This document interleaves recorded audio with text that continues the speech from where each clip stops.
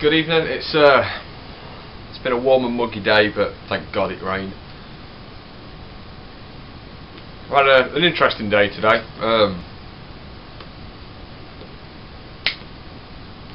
Finally managed to get someone to do a bit of a tobacco trade with me, which was nice.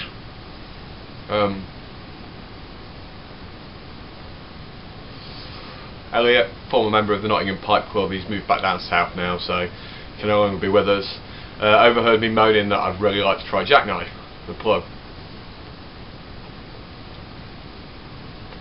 He got stung importing it. As you don't know, the UK has quite a high level of duty.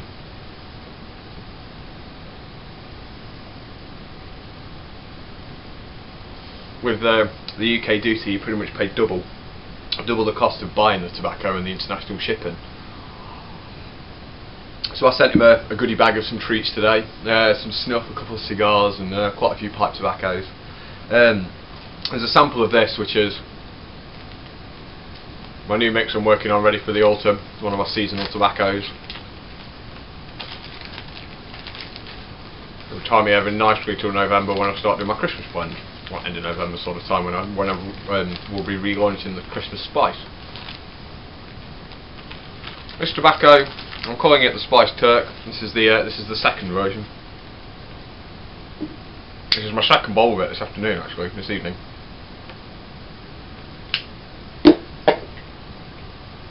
Requires a lot of attention to keep it going, so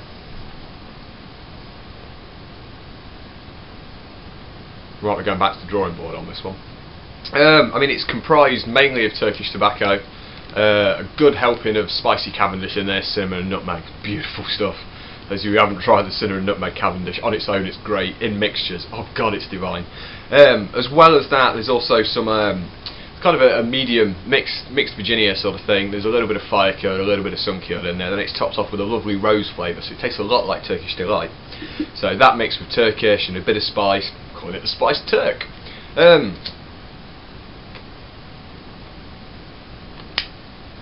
It's not overly strong.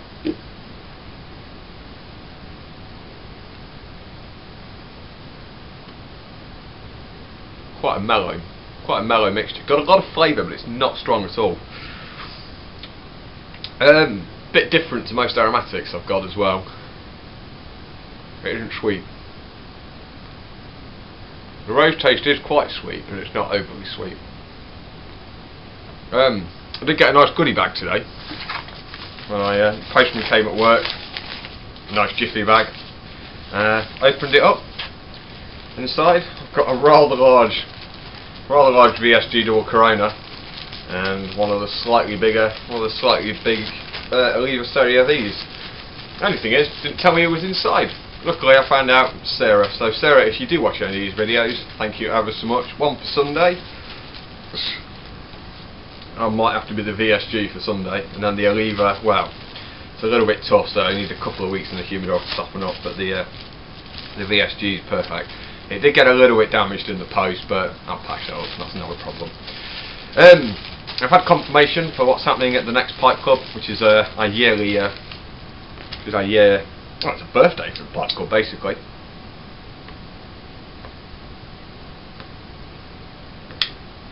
Doesn't like staying lit at all, this tobacco doesn't. But for that, for the one year anniversary of the new Nottingham Pipe Club, we're going to be doing something a little bit different than normal. As well as the usual samples that we have, we're going to be doing something a little bit different. A pipe making competition. We're going to try and bring back the British Pipe Smoking Council, and we want a pipe smoking competition. I've only got enough for 12 people to enter, so anyone in the Nottingham area who wants to come and take part, you're welcome to. We stick to the traditions of the pipe smoking competitions. Everybody who enters will be issued with a clay pipe, courtesy of Wilson's of Sharrow, producers of some damn fine snuffs, and providers to most tobacconists of the little sundries and things like that. Filter tips, cigarette papers, they do a big range of pipes, tobacco pouches, tobacco tins, absolutely all sorts. All your little odds inside, your filters, blints, fuel, everything. We also buy a lot of Zippos from them. They're a great company. I mean, obviously many of you know them as snuff manufacturers, but they also provide a lot of tobacconist sundries. So there'll be some 6-inch Georgian clays.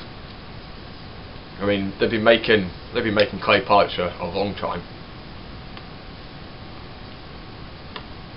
Many of them are made from the original moulds from like the 1700s sort of thing. But no, so the plan is everybody gets a clay pipe, 4 grams of tobacco. I'm still undecided as to what tobacco we're going for yet. As many of you out there know, a lot of people you're either a die-hard aromatic fan or you're a die-hard anti-aromatic smoker. Comes quite interesting when you've all got to smoke the same tobacco. But I don't know what to go for yet. New prints was one of my ideas, but we'll sort that out. So yeah, if anybody's interested, drop me a line, let me know, put your name down. We're going to have to start taking names in advance.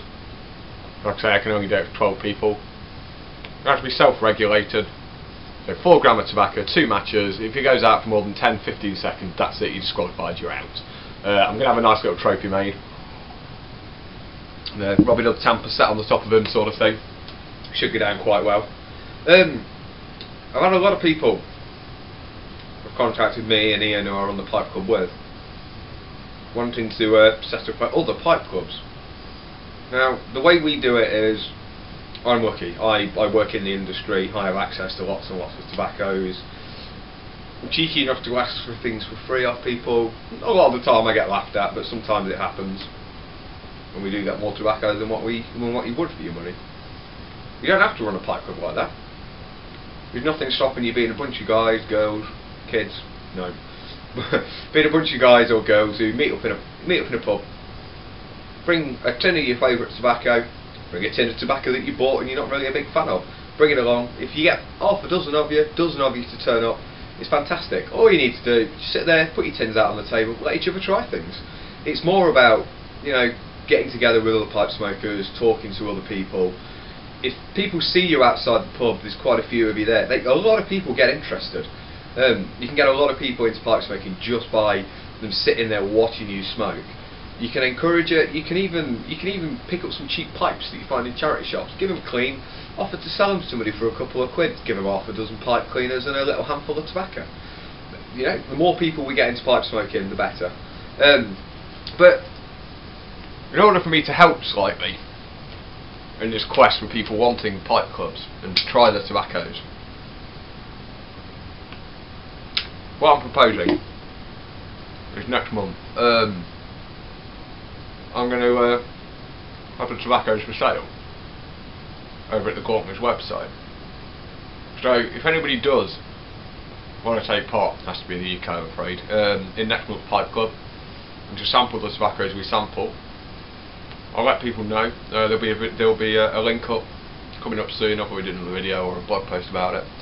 And you get the chance to buy the tobaccos. And if you want to take part and you want to put your opinions forward and you want other people to know what you think, all you've got to do is upload a video, text review, anything like that. You can get involved. I've not got anywhere near confirming what next month's tobaccos are going to be. But yeah, so we'll try that. So if anybody's interested and anybody would like to take part in the tobaccos that we sample, like I say, I'm quite happy to sell the packs. We tend to do 2 different sample packs every time. I've either got aromatics or non-aromatics, but you are welcome to take a mixture. How I'm going to exactly have these available for sale on the website and in different combinations, I haven't quite worked it out yet, but we'll come across something. So yeah, like I was saying, if any of you are interested, want to get involved in next month's pipe club, but you're not in Nottingham, you can't get up or down, we're in the middle, so it's one or the other, then yeah, let me know. We can sort something out. You can take the tobaccos. I'll make sure I get them to you. I'll post them out on the Thursday, so you should definitely have hold of them by the Monday. And you're welcome to join us. Right, that's about all I've got to say at the moment. Big thanks to Ads for the video from the Pipe Club. He does some interesting videos. I'm a bit jealous of his weapons collection, to be honest. But right, I'm going to keep smoking this spiced Turk. I like the name. But yeah, this will be available in the autumn. Might change it slightly.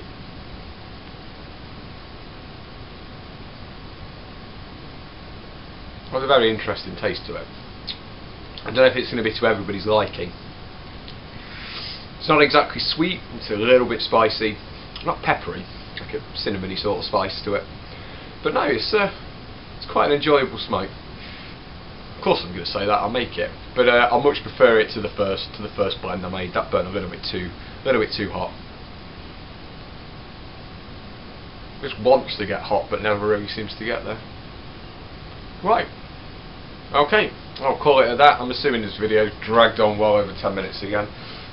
People comment all the time that I tend to talk a lot in the shop, and I still am on it. I'm trying to round up this video and I'm still going on.